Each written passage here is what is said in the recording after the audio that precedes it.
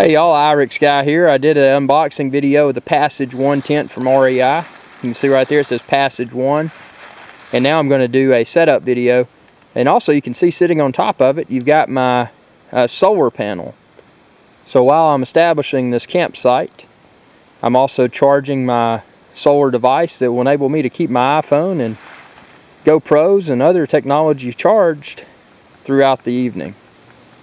So without further ado, let's get started with this Passage 1 tent. So this is the first piece of the REI Passage 1 tent. Now this is an optional piece you need to buy. It's called the footprint.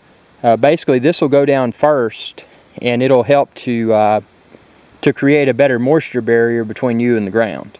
Okay, so I've got the footprint positioned on the ground. One thing you want to make sure that the wider part is uphill because that's where your head's going to go. And the narrow part's downhill if you're on a hill.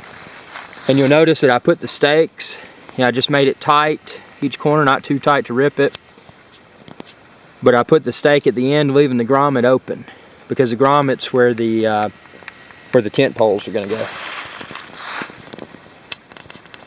And I also laid down on it to make sure that I didn't have any sharp rocks or sticks, because now's the time to check for that. So the next step of the process was putting the actual tent on top of the footprint. And as you can see, those that webbing there is black, and I just put the end of the tent part of the webbing underneath the stake that was already there connected to the footprint. And then this end is orange, and I did the same thing there. So the color coding of the webbing makes it idiot proof for most idiots. So far so good. Now let's continue. I'm going to put the poles up. Here we are with the tent pitched.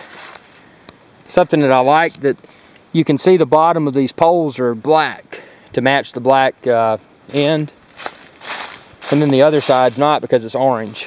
So that's a very nice reminder of which direction the poles should go. Just very easy to pitch. There was only 2 poles, and you can see in the middle I just crisscrossed them. Like all REI products, very good build quality. You got this nice mesh netting up here to store your stuff. And just a sign of good design is that when you put stuff in there, you put it in from that end, and it won't fall out that end. So with your head bent up here, you won't wake up with something falling on your face. So now let's put the rainfly on. So here we are, fully assembled with the rainfly attached. And you can see it looks a little bit wider now. And that's because this part over here is the vestibule, where you can store your gear, or you know, maybe it's raining, you want to cook. You can cook in there.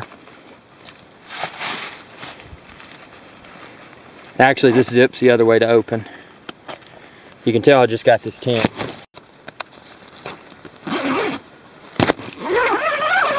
We zip that way. There's 2 zippers. And then we zip this one up. And then, as with most all REI products, you got a little hook right there, so you can hold this open if you want to. But I'm going to do another step where you can see me inside, and I'm 6'2", so it's good space.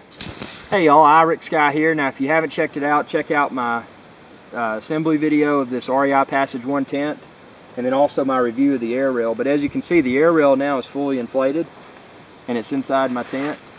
Now I'm a little over 6 foot tall. I'm 6'2". This is the largest air rail that they sell at REI. It's the long wide. It says 25 by 78. So I'm going to get in here and demonstrate how this works for a person that's 6 foot 2 inches tall. Both the tent and the air rail. It's very comfortable. Feels like a premium mattress at a top quality hotel. I've got plenty of room. I've got my vestibule right here that I can zip if it gets really cold. I got my gear up here. If it's warm weather, I can take the rainfly off, and you've got a full skylight. Just an incredible tent for someone that's tall. Like I said, I'm 6'2", I weigh over 200 pounds, and this tent is great for me.